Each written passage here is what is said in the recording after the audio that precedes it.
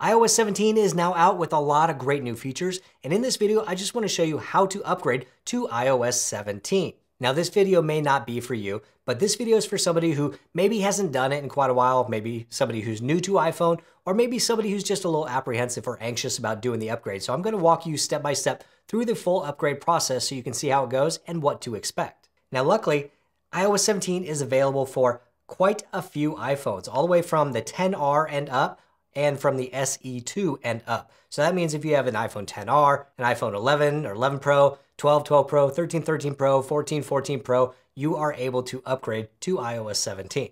Now, before we do the upgrade, there are a couple of very important things that I want to point out. And the first one is going to be making sure you have a backup. The overall upgrade process for updating iPhones and iPads is pretty good. I haven't really had any issues in the last number of years, so it's a pretty solid experience, but there are things that can happen and something could go wrong. So the thing that you want to do is make sure you have a good backup. And so to do that, we're going to go into settings.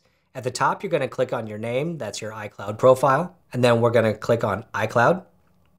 And here you're going to click on iCloud backup. Now you want to make sure that you have the latest backup possible, just in case you do run into any issues. You want to be able to restore your phone as it is right now. Now this is where you're going to click backup now if you haven't done a backup with your iPhone in a while. If you just did one today, you're probably fine. So if you need to do a backup, click backup now and wait until that completes. Now the second thing that you're going to want to check is your free space on your iPhone. And to do that, you're going to go all the way back to settings. You're going to click on general and then iPhone storage. And here you're going to see how much storage your iPhone is currently using.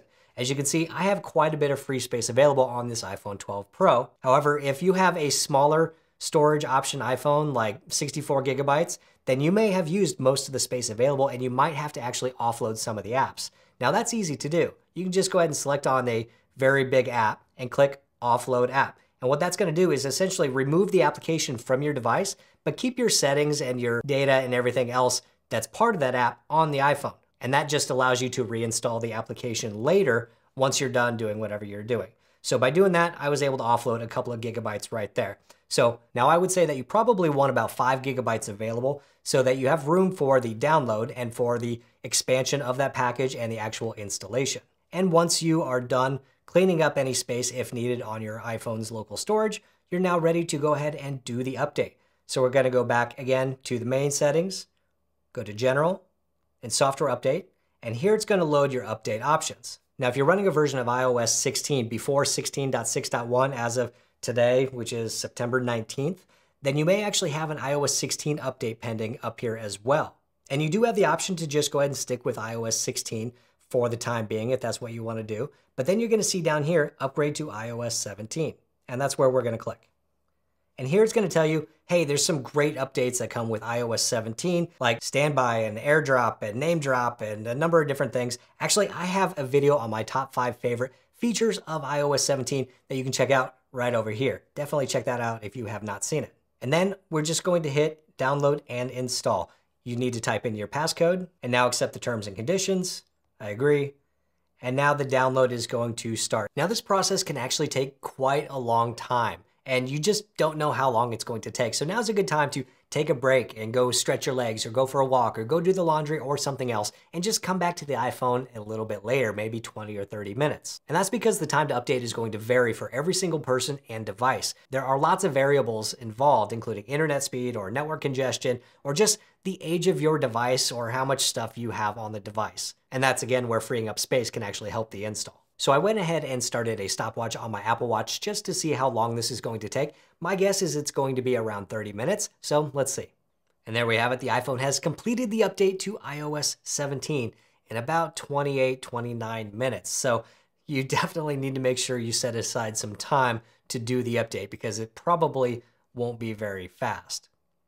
Now there are going to be just a couple other questions to finish the setup, so we'll just go ahead and swipe up here, type in our passcode. And there we go, it says software update is complete. We'll hit continue. It's asking me to set up Face ID because I haven't done it on this phone, so I'll just say set up later. It's letting you know that Siri has been upgraded and you no longer, if you want to, you don't have to say the hey before the S. You can just say S, do this thing. Continue, and welcome to iPhone. And that is it. So now there's going to be some apps that might not be updated just yet for iOS 17, Like, it looks like this weather bug widget is not updating correctly for iOS 17. So we'll just have to wait for some app updates to roll in, but we can verify that we're on iOS 17 by going into Settings, General, About, and here you can see that we are on iOS version 17.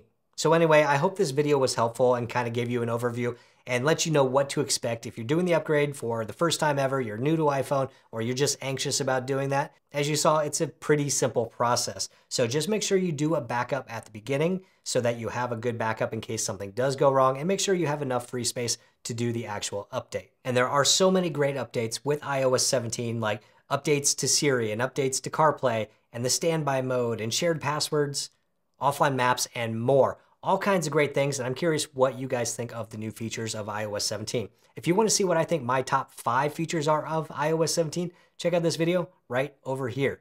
It's a good one. But before you do that, hit the thumbs up button if you liked it, hit subscribe if you want, and I'll see you next time.